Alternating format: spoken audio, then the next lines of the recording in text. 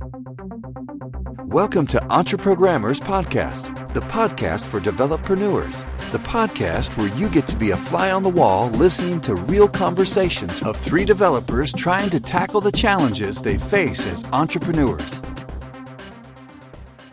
We're live. Yep. All right. What's up? You see the glare off my head. I could move, but I don't care. You're the only one who's thinking about it. Now everybody's thinking about it. Yeah, nice sheen on his noggin there. So Manny looks like he's in a detention room somewhere. John is fleeing the authorities today, and who knows where Chuck is. That's right. Detention. Yeah, that was funny. He's in detention, straight from the principal's office. Oh yeah.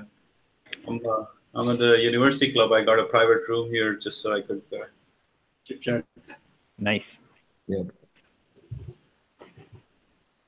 So I don't know about this new headset that I got. It's a gaming headset. I'm trying to find a nice wireless headset to replace the one that I have, and this thing weighs about 8 pounds. Yeah. Which I don't really mind, but what I do mind is the fact that it very gently sits over my ears. So when I shake my head, it like wants to fall off. So I think it's gonna, unfortunately, probably go back to Amazon. The new one is wireless. Like the microphone is also wireless. Yeah. I mean, this is wireless with the wireless mic as well, but the quality on this mic is terrible. I was hoping that this quality would be better, the sound quality, but. So many wireless mics. I keep coming back to just wired for doing like any kind of good quality recording. Yeah, I'm using this right now, and this is wired. Yeah, I've thought about getting wireless mics, but it's mostly for when I'm like out doing stuff. Like at CES and stuff, it'd be nice to just do it. But I mean, yeah. I've been doing interviews here, and you can see that I've got a wired setup. So yeah, I use it mainly for Skype calls and stuff because I walk around the basement when I do that. Yeah, that makes sense. I have been using my AirPods for stuff. Yeah, they work good on the iPhone, I think, but they don't work good on computers. No. They work okay for me. They don't work on Mac? They don't work good for I have a Mac, and they don't work very well for me on my Mac. It's really tough to get them to connect, and then like periodically. So I did it when I first got them, and they worked for like a day or two, and then they just wouldn't connect at all. Like it was ridiculous. So, and then like the Mac is aluminum, so the range on the Bluetooth is really short, I think, because it's basically like encased in a Faraday cage. So it doesn't work all that well. I have the new MacBook Pro, and I haven't had any problems with it. I wonder. I don't know if that has anything to do with it or not. But you have to remember something about Bluetooth. Josh is kind of like if you've seen that movie Powder. He's kind of like the powder guy, that albino dude. Like if Josh touches Bluetooth, it just fucking breaks. So yeah, pretty much. So whatever Josh says about any kind of Bluetooth device, you have to take it with a grain of salt. Yeah. It's true. It's true in Josh's world, but it's not necessarily true in everyone else's reality. Yeah. Well, actually, I have not had any issues with the Bluetooth connection on the Apple headphones on my phone. They don't work for like I can't use it for a lot of this other stuff that like Siri doesn't work on them for some reason. Like it quit working a week after I bought them, and I haven't been able to get it to work since. So my woes continue. Man, at least you don't have to do anything with technology, right? Yeah, I know. Technology makes our lives easier by making them harder. That's it. So. All right, so what's going on this week? What's everyone been up to? Okay, so I'll go. Yeah. Go. Yeah. So I just kind of did a price increase on the product here on my end. Got around like 13% on-page conversion, which is decent. That's good. Yeah. one thing I was thinking about while I was doing some research on like writing my emails yesterday, I found, I mean, I had done this research before, but now it was like, again, it was like a realization. Mental toughness is a word that has average keyword volume research. Like keyword volume is like monthly 6,000, 7,000, but self-confidence and self-esteem are like 200,000. Mm. So then I was like, shit, I need to rebrand this into like self-confidence, because it can be done. I mean, the books are the same. It doesn't really matter. It's just a more of a marketing exercise, and like, or just calling it, you know, mental toughness and confidence, something like that. So I was like playing with that. So yesterday I kind of made some changes to the sales page to that regard. I made it 2x mental toughness and confidence instead of 2x mental toughness. Now that's, you know, I don't really have any numbers to show if it turned out any better, but going forward, I can tailor all my marketing and email effort to that, because the numbers are just like orders of magnitude different. I mean, I guess us guys, we like the idea of mental toughness because it's just kind of snazzy. I mean, fancy, but confidence by itself is like, or low self-esteem is another one like that's searched so much, or improves, like these are all like 100K terms, while mental toughness is like 5K term. So yeah, that it doesn't necessarily mean that it's necessarily better. Well, I mean, I have a couple thoughts on that. One is maybe the answer to that is just to create a self-confidence product as well, or a self-esteem one, because and I don't know. I mean, maybe it is to convert the mental toughness, but to some degree also, just because the search volume is low on mental toughness doesn't mean that people that, when presented with the idea of developing mental toughness, that they would be more likely to buy that, right? So for me, for example, I would be more likely to buy something like, I'll give you a good example. There is a book that came out that was called, the title of it was called,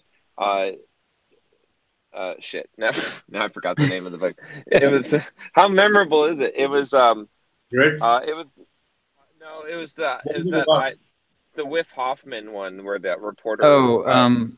What Doesn't Kill Us or something. Yes, What Doesn't Kill Us. As soon as I saw the book title, it was called What Doesn't Kill Us. I was like, I don't even know what this book is about. I'm fucking buying this book, right? So what I'm saying is that, like, people might not know to search for mental toughness, because it's not just a word. It's not something that you necessarily are looking for, but it still might connect stronger with people because it's more specific than self-confidence, self-esteem. So I mean, you can test it out and see. But my inclination would be to keep the mental toughness thing, but then just make another product, self-confidence, you know, self-esteem, building your, you know, one of those type of things. Yeah, the books are almost the same. So it wouldn't even like, right. It's tough to try and sell two different products when they're almost the same books, right? Maybe 5 books here or there. So at that point, it's more like that would be tough to do. Unless, I mean, I literally create a product that's not related to book summaries. But if I were just to book summaries, then both of them are so intertwined. I could literally tomorrow rebrand the product and sell it as self-confidence, and people would still buy the same thing.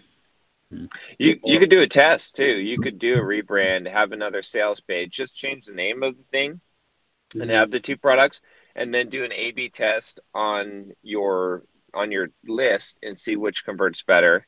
And then if it converts better or near the same on the list, then it would be better to rename it to the self-esteem or confidence, because then it'll also do better with search traffic. So yeah, I guess that's the next iteration when I get around to doing it, because I'm done with the current promotion now. Yeah, I think where this is probably more helpful is thinking about YouTube content going forward, because like, you know, for that, like 100,000%, you want to be going after those big keywords, you know, and on YouTube, you've got some traction, so you can reasonably expect to own those. And then whatever you sell them, like once you get them into your funnel, the name of the product and how you're targeting the product doesn't matter. Like if your answer to low self-esteem is mental toughness, then you can make that case, right? So it doesn't matter as much once people get into your world, but you're casting a much broader net if you're going after the the stuff that people are actually looking for. Yeah, But that's a really valuable discovery you made. So Yeah. One other thing just to keep in mind with this is if you're changing things up to like rank with SEO for this, the more searches people do for that term, usually the harder it is to rank for that. So just keep that in mind too. You know, it's going to be a longer tail if you're going to try and rebrand anything that way. Yeah, I mean, it's kind of two ways to look at it. One is the search side of the equation, but one is also like, what is it that people are more aware of, and what is it that people think associate as a pain point? If it's 20,000, that means more people are even aware of that problem. That's true. That problem compared to sell the problem of lack of mental toughness. That's like sometimes people don't even say that. You know, people when I say, "Oh, mental toughness," they're like, "Oh, I don't need mental toughness," and like, what I need is more confidence. Right, exactly. So then now I'm realizing it's like people think they're tough, but confidence or self-esteem, that's where people kind of like start to be like, "Oh, yeah, I could use I don't need mental toughness. I just need to learn how to not quit." Yeah. I go very often like, I don't need mental toughness. And it's like a marketing effort just to sell them on the problem. Yeah, exactly. Yeah. Yep. So for the promotion as well, I was thinking, should I make it mental toughness and confidence, like title and everything else in the program, like in the sales page at least? I mean, I don't think it's gonna hurt. I don't see that it would hurt. But I'm gonna be. I mean, the emails that I'm gonna be doing are going to be John's audience is already pretty familiar with the mental toughness stuff, so I'm going to kind of hit it from that angle, I think. Okay. Oh, you guys need to tell me what videos I need to create for this as well. So. Oh, okay. Because I should do videos for this one. Like this will make sense. So. Okay. Yeah. Well, what do you want to do, John? Like, should it be mental toughness and confidence, or do you just want to do like bulldog? Like, what do you want me to title it? Because we could change it right now. I think let's go for this. Mental toughness makes the most sense. I think that's the best angle to say, you know, because then it's really targeted, right? Because then the message is very clear. It's like, you need to develop mental toughness. This is why, right? You know, if we try to say and confidence also, then I think it's more of a diluted message. So I'd rather just hit hard with mental toughness. I think we can make self-confidence and self-esteem as the end result of mental toughness, as the outcome that you get. As Josh was saying, like, use that as the way to get into that. Chuck. Chuck's lights just went out. It's gone there dark. We go. Yeah, there we go. Motion. There's a motion sensor in this room, and I hadn't moved. Nice. Yeah. That's going to probably happen again. I'm going to guess 3 more times that's going to happen. Well, you need to do Tony Robbins style, jumping up and down every few minutes. There we go. Yesterday, I was in here by myself for about a half hour, so I just put my head down because I was so tired on the table. And I woke up, it was totally dark in here. Where am I? Where am I? I've been abducted. Yeah, I'm pretty tired. But you know, that just brings to mind. Now you can do that, right? Like it just brings to mind like working in a cubicle and like doing that, like and pretending like you're not sleeping, you know, on the desk. It's like now it's like you still probably have that guilty feeling, but now you're like, oh, I could just do that if I want to. So. Yeah. So yeah, so just let me know afterwards. Just send me an email with how many videos you guys want, and and I'll make them. And then I'll just drop them, and I'll coordinate with you, Josh, I guess, to have Rodrigo edit them and get them up there quick. Okay. Yeah, that sounds good. What worked best last time? I don't know which videos worked best last time. Maybe we could do more of those. This one will be easy for me to just like, because this is like you just did the video. You did that video. You just did the walkthrough of the product, right? And that sold a bunch. Yeah, I'll do. Yeah, basically. Yep. It seems like that's really easy to do, and it also just works. So. Yeah. I mean, what would be cool is like, because there's so many books, 60 books, you can literally do like multiple walkthroughs, like one about one area, one about another area, So that way people can actually look at it from different angles. Mental toughness leading to self-confidence, or becoming a warrior, becoming a bulldog, like all those different areas. You hit different books because you already read probably 50% of the books, so you can talk about them separately in those different overviews, and so people will be more excited about it. Yeah. Oh, so I interviewed Tom Bilyeu on YouTube yesterday. Damn. Nice. So that was cool. Yeah. I don't know who that is. He's the founder of Quest Nutrition, Quest bars. Mm-hmm. And then he has a company that he started. He left Quest basically. I mean, he's still owner, but like passive owner. And really? Yeah. Yeah. That's going around, I hear these days. But he has another company now called Impact Theory, which is basically a YouTube channel where it's self-developed, personal development, and motivation. So yeah.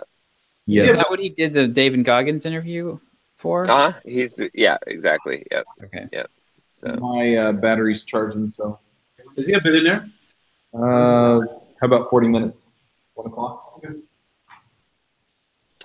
Sorry, I'm doing interviews here for the conference, and so the speakers keep coming in. Is now a good time to do the interview? Hey, is Tom a billionaire? Will you? I don't think he's a billionaire. I think he's a zillionaire. He's definitely in the deca millions at least. So in hundreds for sure, right? I don't know. I think Quest Nutrition is probably worth about. I think last I heard it was 500 million. I could be wrong. I could be just pulling numbers out of my ass, but they have 400 million in revenue. I think they're being assessed over $1 billion right now. Okay.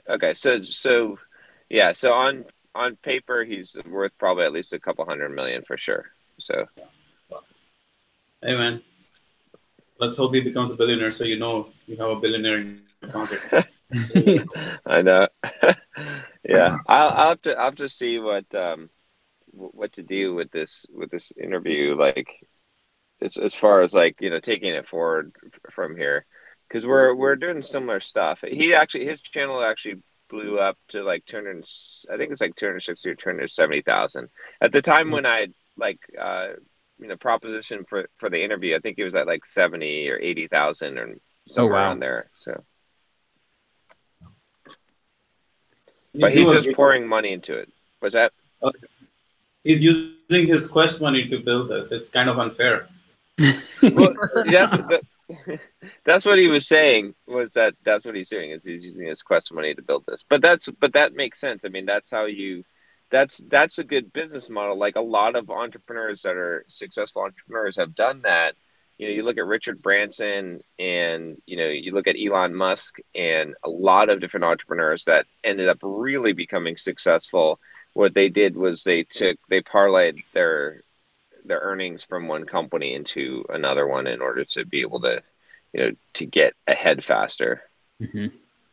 What Tai Lopez did to get millions of subscribers. We should go to LA sometime. He does recordings. What's that? We should go to LA sometime. He does live recordings. Oh, in LA for Tai Lopez? No, for Tom Bilyeu. Oh yeah. I should. I need to get Tai Lopez interviewed as well, though. Ask him to be on Mentor Box. Yeah. Some like how he's making $1 million a month on Mentor Box. Bullshit. You guys know the story, right? Because the funny thing is, everyone believes Mentor Box is doing so well because they're freaking everywhere, right? Their ads are freaking crazy. They're like killing, like they're all over Facebook. But I literally got, I signed up to become a potential investor with them, so I got to see all their numbers. They're bleeding like crazy.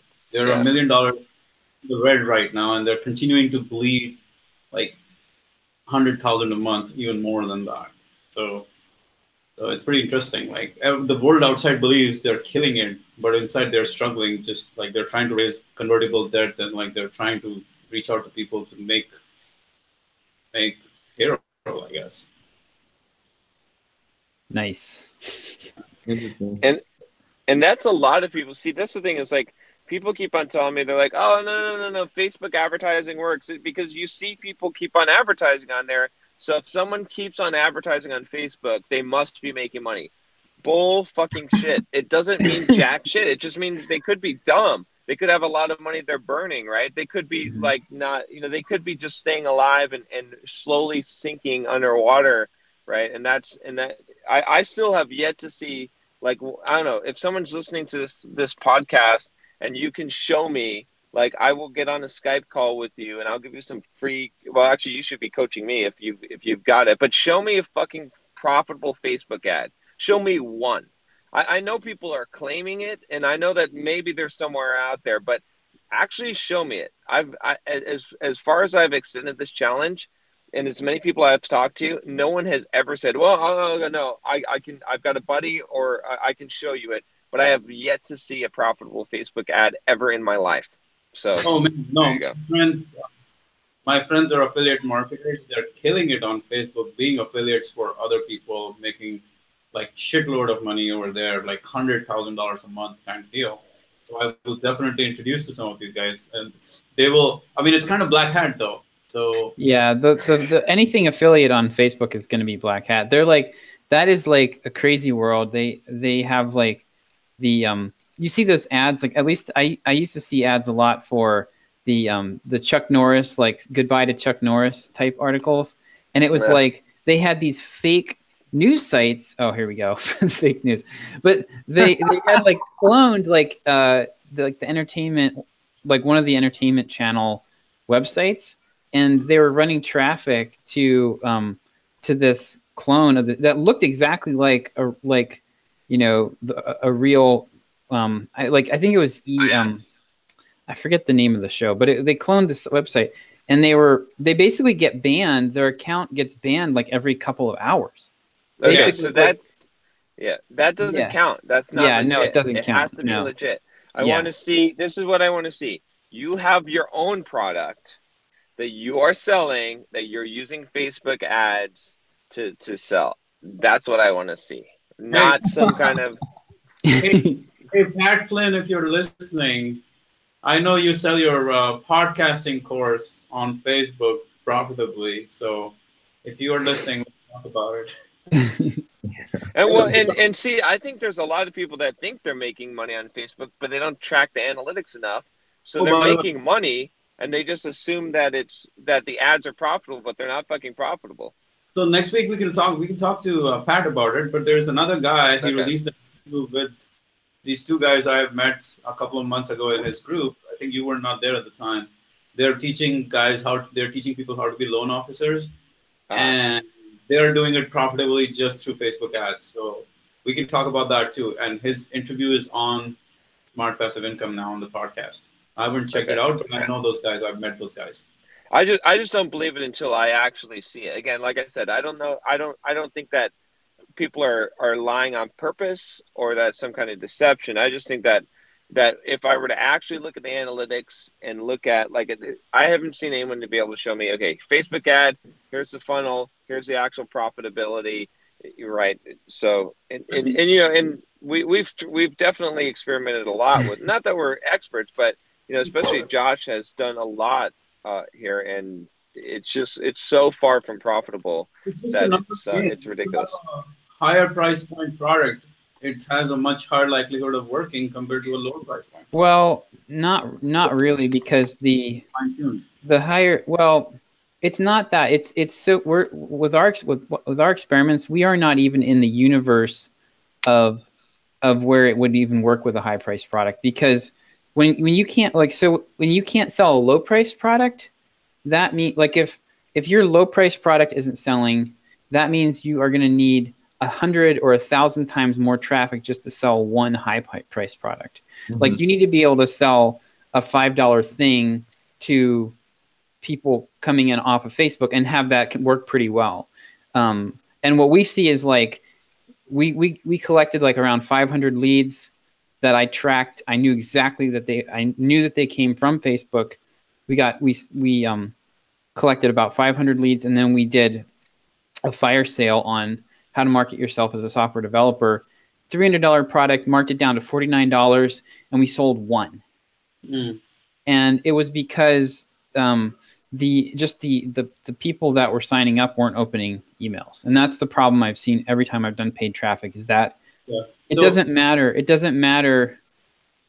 I would need to get like the leads would have to be 10 times cheaper than they are to even be in the realm of profitable. So you're right about that part. I think Facebook traffic doesn't really work so well with email marketing on the back end to actually drive sales. What people are doing though is Facebook traffic directly to a webinar or a video sales page. Like you literally have to drive sales very quickly in the first step or the next step, which is through a webinar, which is building your authority, building your credibility, building your trust with them. Email, by the time they get around to email, they don't have the same level of trust as your organic, so emails won't get open. Right? But webinar is where most people are converting. Maybe. But again, webinar is okay. I don't know. I mean, then it blurs the line. Then it's not really like Facebook ads that's driving the. That's not really your leads. Your leads are the webinar. It's like if you have to have a manual process in there, I mean, it's pretty damn clunky. Like the amount. Now here's the thing. Oh, here's actually the thing. So the time and the money that you spend actually in the webinar needs to get factored into the equation, into the ad spend, which if you factor that in, you might not be at a profit again. Well, if you automate that process and if you have evergreen webinars working, then it's working. Like it takes a little time and effort to get those working. I agree with you. Or the other way to work Facebook ads is to get them on a call. Like even if the lead is $10 or $20, but if you are a marketing agency or if you're selling a $2,000 coaching program or $5,000, then it actually would be much more likely to work. But I agree. If we're trying to do straight up email marketing after that, I think every medium is different, right? We can do that with YouTube, with podcasts, because they have a lot of built-in trust and credibility with us. But with paid traffic, it doesn't do the same thing. Like every medium has to have different kind of marketing to follow up, is what I'm getting at. And I would agree with you on everything theoretically. But my answer is do it and show me, right? Like, or show me someone who's doing it and have them show me. Like, you know what I'm saying? Like theoretically, everything sounds great, but again, it just comes down to do it. Like if it works, then do it and make money. But otherwise, theoretically, and we could test it out. But yeah. Well, next week, let's talk about it at the Pat Flynn group, because I think the girl Hawaiian retreats, like the $5,000 retreats, she's also killing it with that. $5,000 freaking retreat though. But see, I think a lot of people too, that's why you have to be careful. And actually, I want to see the analytics. A lot of people are running Facebook ads to their audience, to the list already. And it's like, are they doing retargeting? And then it's like, retargeting ads are profitable because it's your fucking customer already. What the fuck? Like it's like, like it doesn't like. Yes, people who buy from you. Like they see your ad and then I mean, I want cold freaking leads. Lookalike audience is fine, but make sure you're not actually targeting your own audience. And I think a lot of cases that's the case as well. So the analytics have to be really good to actually make sure that it is really profitable. I see your point. But there are people who are converting it, is what I'm saying. John's gonna be driving to your house, Manny. You better watch out. Show me the money. I have to see it. I have to see it to believe it. Next Wednesday we're talking about it. Next Wednesday we're talking about it to and see who. All right. We'll look at their ledgers. Yeah. Yeah. So I have some data. Go ahead, check you're just falling asleep over there. Is that what you're saying? So freaking tired. Okay. I have some. So I've been watching our stats to see how the great blog URL update of 2018 has been playing out. Uh-huh. And so we're a week into it. I did it last Wednesday, actually, yeah, pretty much exactly, or last Friday rather, almost exactly a week ago. And it looks like our traffic has increased somewhere between 8 and 15% as a result of making. Wow. Yeah. So yeah, we like it was like I've been watching the organic traffic, and the first 2 days, nothing really happened. We tracked exactly the same as where we had been, and then the next day it went up about 5%, and then it went up by about 8%, and then the last couple of days has actually been like more like closer to 20%.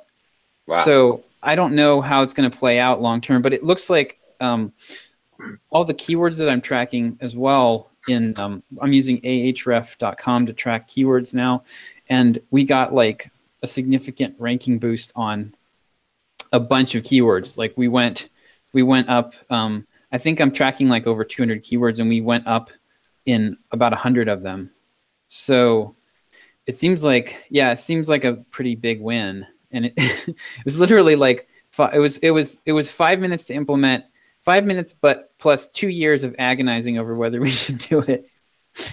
So, but yeah, it seems like I was worried. I was expecting that we were going to take a pretty good hit initially, and then hopefully it would recover over time. But no, it was, so yeah. So, and I also, at the same time, I went in and made some changes in Google Analytics so that we can actually see now.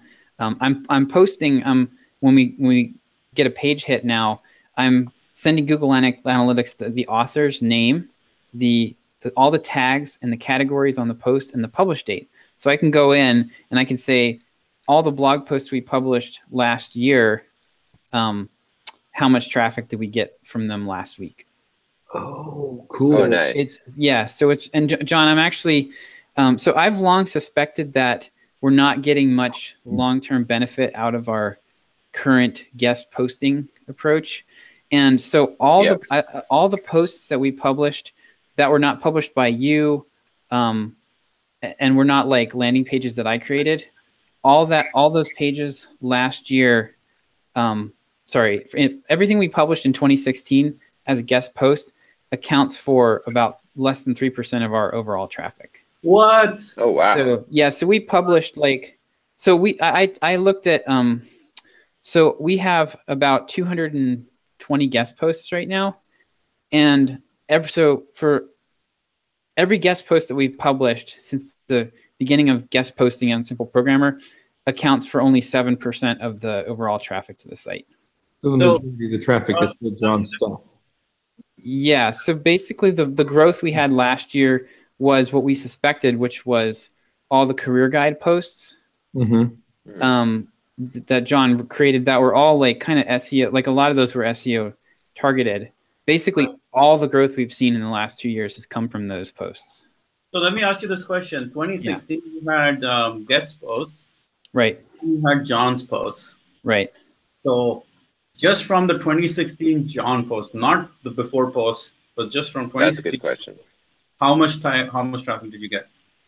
I don't know, but I can tell you that in 2 minutes if you guys talk about something else. Yeah, that was exactly the question I was going to ask. Yeah. Nice. And how many posts were for each of them? So yeah, because it could be long tail. It could just be that we've got such a big ball right now that it's hard to move it to grow it. So that it was only everything is long tail. We only get about 8. I mean, yeah. Okay, let me just look it up. I'll just talk amongst yourselves, and I can tell you that very easily. Yeah, just make sure you also give us the number of posts for each, so we know exact comparison here. Yeah. Definitely, we saw the biggest month of blog hits, over 300,000 page views for January. So that was a new record. Yeah. Pretty cool. Awesome. Yep. Yeah, and John, most of that growth came from, so most of the growth in the last few months from the site has come from about 5 posts. Yeah. From SEOing those posts. Yep. What'd be really interesting too is to do that pruning. Remember we were talking about Yes. deleting a bunch of blog posts? Yep. Like pruning the really shitty posts that hardly get any traffic and seeing if that boosts the search rankings even more. Yeah, that's kind of a one-way street.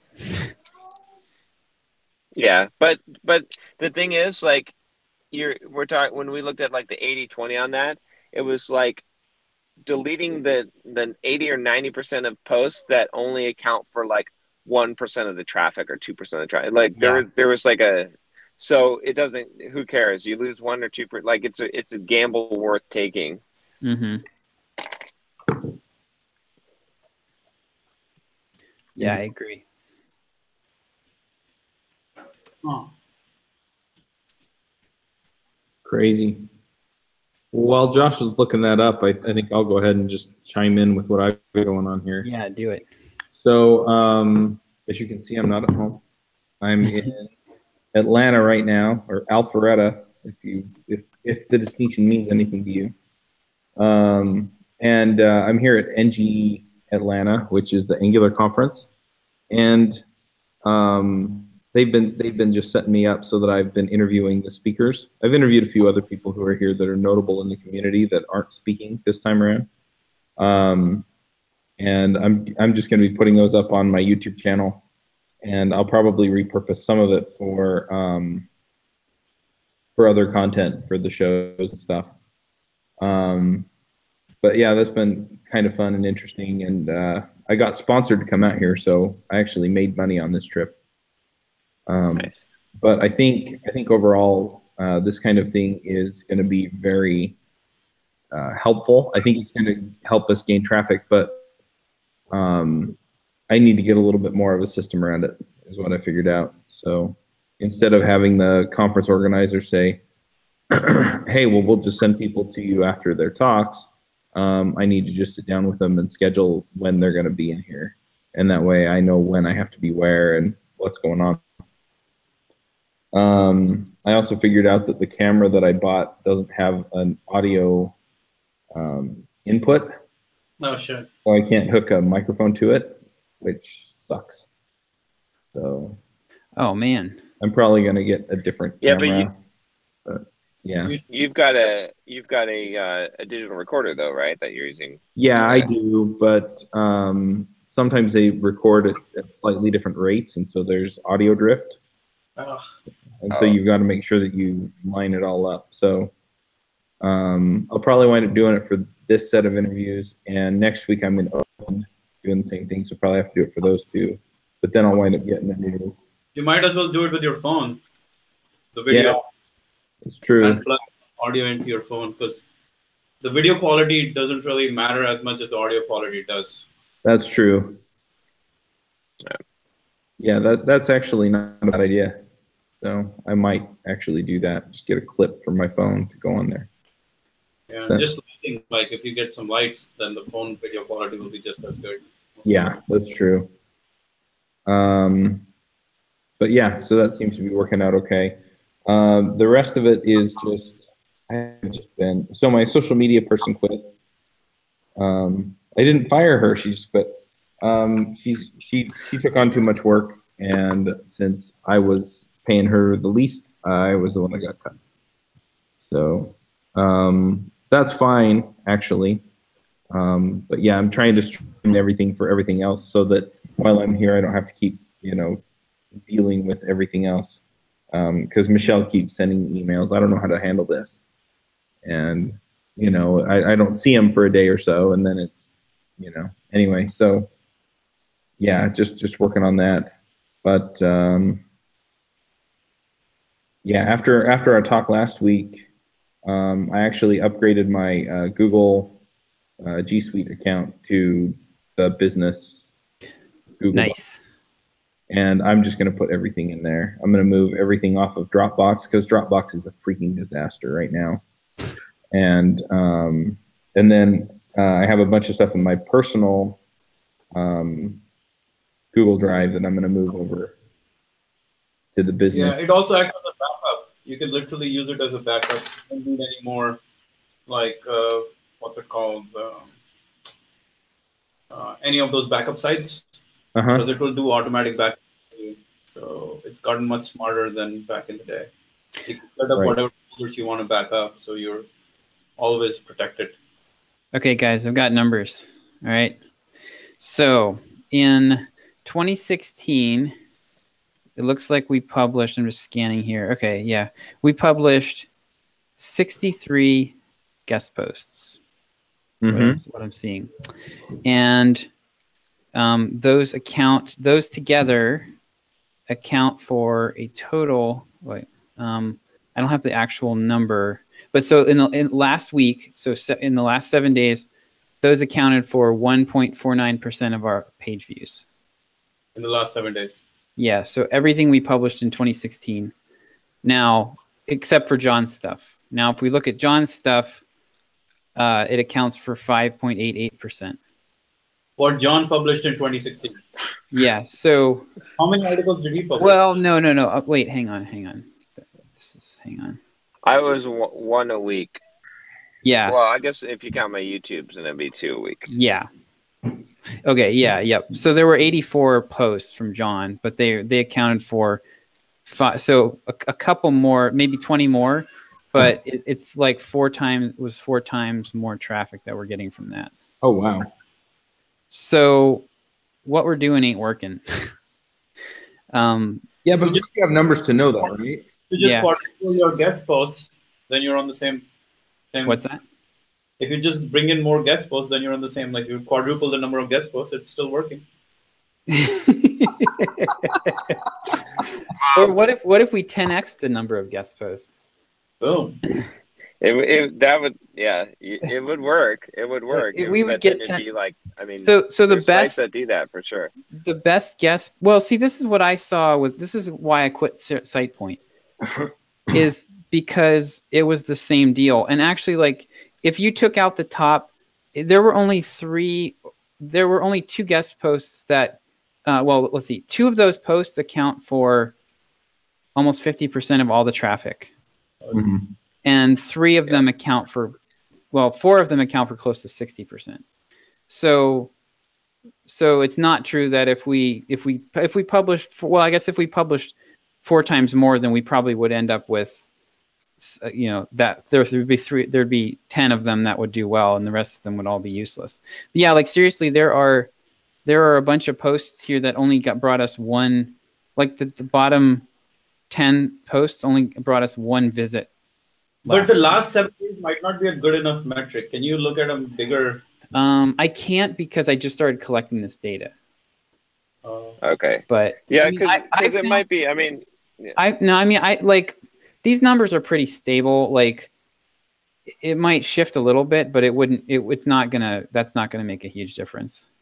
So when the guest posts come in, give them guidelines for like SEO search and keyword and all that. Yeah. Well, what I'm gonna be doing is doing keyword research, and I mean I'm not just going to make this decision rashly, but I'm wondering if it would make more sense for us to just publish. We'll go back to publishing 1 post a week, but really keyword research it ahead of time, and like really make sure that we're putting the effort into it, because what we're doing right now is like Elise has been telling me that it's a ton. She's saying that we're their most labor intensive client, and she's making noises about wanting to raise the rates. So like, I'm definitely not willing to pay more for what we're getting. Like what we're getting now is, not really working all that well. And I'm definitely not willing to pay. I would not be willing to pay twice as much for what we're getting. Right. How much are you paying for your articles? What's that? How much are you paying for your articles? We don't pay anything for the articles. We're paying for the team to work with writers who are contributing the articles. So we're paying an editorial team basically, and they are. It's similar to SitePoint. Like with SitePoint, I was a paid editor, and my job was to coordinate with the writers and take pitches from writers. Help them turn them into blog posts and get them published and everything. And what I saw was that it was very frustrating because the traffic, like I would get like around a couple thousand page views off of articles when they first came out, and then nothing. Like I did it for like 4 to 6 months, and I didn't see any growth at all in the channel, like zero. And I think it's because you have to be really, really strategic about the keywords. And if you're taking pitches from writers, they're not going to have that information. So you either have to give them a lot of guidance ahead of time and have them basically tell them what article to write, or you just have to like hire writers to go after and write specific, articles targeting specific keywords. Right. So the service you're using, it's doing. What, John? I was gonna say it's the nature of the beast to some degree. Like, I mean, when articles first come out, they're gonna have page views. That's the other thing. Like, is when the post first comes out, it's gonna have like 2,000 page views, maybe 1,000 page views the first day. So that is traffic. I mean, if you don't produce those articles, you will definitely lower the overall site traffic. So the long tail on stuff is rare. It's very few articles actually end up, but you're never going to hit any of those if you don't continually publish. But I think the answer to the question, if you gave me better SEO. Yeah, if you printed off this list of articles, it wouldn't be hard to pick out the winners. That's the thing. Like it's pretty easy. I mean, it's pretty easy to tell. I feel like we can pretty easily, and I'm going to test this out because I have an article right now that I'm working on with a writer, but I feel like we can actually pretty easily pick articles that are going to do better than what we would typically get from a guest poster. So.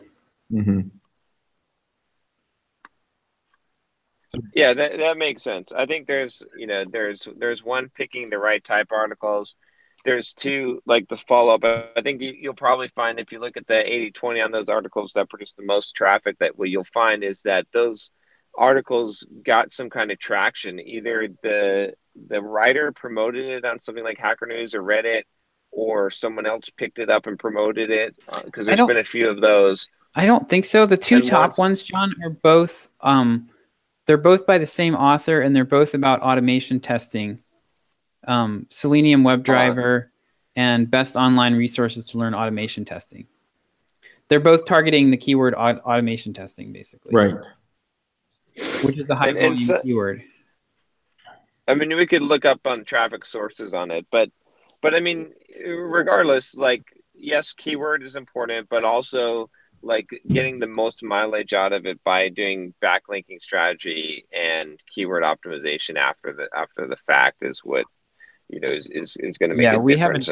We haven't done any keyword optimization, or we haven't done any keyword optimization on these, or I haven't done anything with these yet. So these are on my radar to work on, but yeah, you'd be surprised. Like, I mean, the backlinking thing, I mean, most of our top blog posts only have, it really seems like the keywords and the on-page stuff matters more, because we're competing. Like, I'm seeing in Ahrefs, I'm seeing like, it shows you exactly how many backlinks, like it shows you the full search result with the, like the domain rank for each of the other sites that you're competing against and how many backlinks they have to that specific article. And like, a lot of times we'll have like 3 or 5 or 7 backlinks, and we'll be ranking right alongside somebody that has like 100 or 200 links to that page. Like, to build that level of backlinks is, I mean, I don't know that we've ever successfully built a single backlink. It's really, really difficult to do. And which is why I kind of think that the strategy is to just really continuously invest in the content that's doing well, so that it naturally gets backlinks, because gosh, it is really tough. I mean, I get hammered with spammers like trying to get me to backlink stuff. I've never backlinked anything, and I don't know. I Yes, don't. but people do buy penis pumps. They do. They do. Just because you don't buy penis pumps doesn't mean that people don't buy penis pumps. Well, no, they do, but they do. But it's like the response rates on spam like that is like 0.01%. So you have to be able to send hundreds of thousands of emails to get any actual results out of it. But there's people like I said, the Viper Chill guy, Glenn Alsop. He grows the hell out of sites, mostly using backlinking strategy. I mean, it's just a matter of like hiring him to consult would be a good idea just to get his take on it, right? Someone who's blown up that. I agree with you though. Like overall, like content, it trumps everything else, right? And picking the right content and the right articles for the right keywords targeted for sure. But there's also a lot of fuel that you can get out of stuff by having the right backlinks that could boost it even higher. Yeah, my friend, he's what's the name of the site? Sell courses online or something. He literally like spends just as much time trying to get backlinks as he spends writing the article or more. Like he literally spends weekends just reaching out to people, trying to get backlinks, and he gets backlinks from sites like Teachable and Thinkific and all these like high authority sites, and he's able to do that pretty consistently right now. Yeah, it's an effort thing. It's like it just takes a lot of effort to build those backlinks. I agree, but people do it. So yeah, so I'm looking at right now. I'm looking at the search results for the keyword mobile development, which I got us to number one, by the way, by changing, by just like doing on-page optimization. We have 6 backlinks to that post. We're at number 1. Yeah, but see, you have to understand something that's critical here is that the reason why we're able to do that is because we have such valuable backlinks to our root domain and to certain articles. Like the more high authority backlinks, there's a reason why Google considers us to be an authority and gives us such juice on pretty much anything, and it's because of those high quality backlinks. And a lot of that just comes from the fact that some of it's just the interviews I've done, where we're backlinked on O'Reilly, we're backlinked on, a lot of the big sites, Right. Software Engineering Radio, like all those kind of sites are backlinking to us at the root domain. So that's giving us a lot of credibility. So even though it might not be on the individual article, that's the reason why. I mean, why else is it? Otherwise, anyone would just be able to do like say, oh, I want this keyword, I'll take this keyword. We've got a lot going for us because of those valuable backlinks that's given us that juice. Yeah, that makes sense. Yeah. Well, I've got to get back to interviews here in a minute. But yeah, I just got an email that made me smile. The creator. Was it a penis? Was it a penis pump? Was it a penis pump? No, that would have been great timing though. The creator of Vue.js is going to come on our first episode of the Vue podcast. We're starting next week. Nice. That's going to be a tough act to follow. Yeah. Well, I'm sure we'll get people to follow it though. But anyway, yeah, I've got to jump off. I probably have people coming in here any minute. But.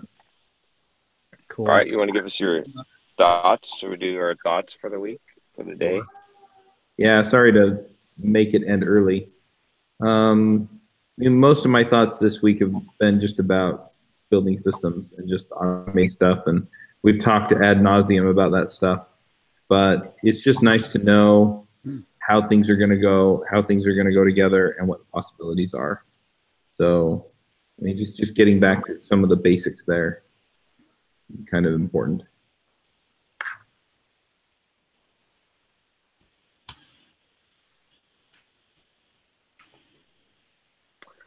Let me see. I got mine. Mine is to, when you're pursuing a goal, to make sure that you're, as much stuff as you do to move you forward towards the goal, make sure that you remind yourself that the things that you do that move you backwards from the goal are nullify out the things you do that move you forward, and they do it faster, right? So, as I've been trying to get to this elusive 7% body fat goal for a long time, like, just this week I was like, I just started in the last couple of weeks completely eliminating cheat meals, and even once a week, and basically getting a lot more strict, and just developing the mindset of like, okay, it's just thinking about that, like, okay, when I'm up in the morning fucking running 5 miles or 10 miles and doing all this work, it's like I really need to like be strict on the other side, on the diet side more so, just because if I don't, then I'm like nullifying, like it's like such a pointless thing to nullify the work that you're doing. But it's easy to do, like in a lot of areas of life. It's easy to like pursue the goal, to put in the work, but then be like destroying it on the other end, and then it's like your net effect is you get nowhere. And it's it's a common I'd say cycle that I find myself in very often, and really just a tipping of the balance, just a slight in the positive direction makes all the difference, right? It's that nice edge of, I've talked about before, it's like if you're on one side of it, compound effect is that net, like you'll be a fucking homeless person in 10 years. But if you're on the other side of the knife's edge, which is just a very slight alteration where you're at a positive gain, you'll be a millionaire or a decamillionaire in 10 years. And, realizing how critical that little bit of a difference is really, really important. Yep. Nice. Well, my thought for this week is, when you're struggling with a problem for a long time, it's really easy to get into the mindset that you're just never going to solve it. But you have to believe that there's a solution if you're going to ever find the solution. And so I have been like really frustrated with this shopping cart software situation for the longest time. And finally, like I was just like kind of like at my wit's end on like Monday or Tuesday. I was like, I cannot find the right combination of shopping cart software and, software to deliver the course content. It all sucks, like woe is me. And then I took like half a step back and said, okay, no, there has to be a way to solve this. And something like flipped in my brain, and I just started coming up with a bunch of ideas that I hadn't had before. And I ended up, I think what I'm going to do is I realized that I could separate the shopping cart, like taking the order from the delivery of the course content. And I'm going to use a product that specializes in delivering really good online courses, and just not give up on trying to create that in WordPress like I was doing. And just by separating those two things, like I think I might have this done in like a week or two. What are you What's that? What are you going to use? I'm going to use Podia. So yeah, yep. I took another look at Teachable, and they still have a lot of the issues that I didn't like about them the first time around. So I'm going to stick with, I met with Spencer from Podia yesterday, and talked to him. Like I talked him through the whole workflow that I'm building, and showed him how the one-click upsells work, and they're actually going to be building one-click upsells in the next few months anyway. So I'm actually thinking that I might be able to help him dog food it out and basically get him to build exactly what I want. And then I can just be out of this business of managing shopping carts entirely, which I would be very happy. So cool. I'm very happy that Thrive is integrated with Teachable, so I don't have to do shit now. ThriveCart, Teachable work. Yeah, well, ThriveCart, the reason I'm not going to go back to ThriveCart because they don't do, the one-click upsells don't work properly. We were losing about a third of our sales with their one-click upsell system. So okay, we can talk about it later, I guess. Yeah. If you probably haven't implemented that yet, but when you do, there's a pretty big gotcha. So. Oh shit. Yeah, it sucks. Google has one-click upsell too, so maybe that's the next step. This thing never ends. It doesn't. No. Okay, so my realization, I guess, over the last couple of weeks or maybe over a month has been like the customer journey, understanding the customer journey, like making sure that you serve them at the point at which they are the highest, the most excited about your product, right? When, especially when they're buying or when they're subscribed, that's when you are most likely to be able to upsell, sell more, do all those things. Because over time, there's a drop off, and every day you spend not touching base with them, every day you spend not contacting them or not talking to them about anything, you're losing them. You're getting to the point where even if they're a customer, they don't care about you anymore. They just, the product was a history, and now they're back to like forgetting about you. So you got to get them very quickly. As soon as you get them, like continue to nurture the relationship rather than let it go. Yeah, so that's something I'm working actively towards for this iteration as well. Cool. All righty, guys. All right, cool. See you all next week. Yep. Yep. All right. See you guys. Bye. Bye. Wanna start a business, but you just know how to code. Listen to John, Josh, and Derek as we figure it out. We are the EntreProgrammers, and we'll teach you straight